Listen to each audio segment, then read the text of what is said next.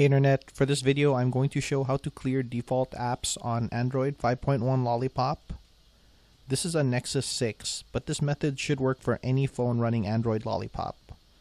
You'll want to do this if you're stuck with a browser you don't want to use opening up links by default, or just want to change what default app is used to open certain files like videos. When I open up this email link, Google Chrome automatically opens the link. What if I want to change the default app that opens the link? Here's how. Go back. Settings. Apps. Slide to the Alt tab and find the app we want to remove as default. For this case, Chrome. Chrome. Scroll down and clear defaults.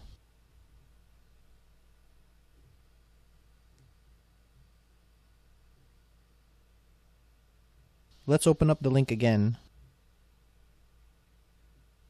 This time it asks us what app we want to use to open. We'll open it with Firefox this time. Checking always makes it so Firefox will be the default app opening links.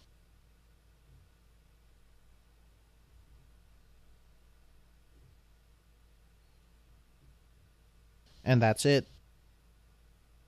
Pretty much this is the method to use when changing default apps. Like if you got a new music player app and want to switch to using it to open your MP3 files, just use the same method. Apps, Settings, Application Manager, find the app, and clear defaults. Hope this helps. Thanks for watching.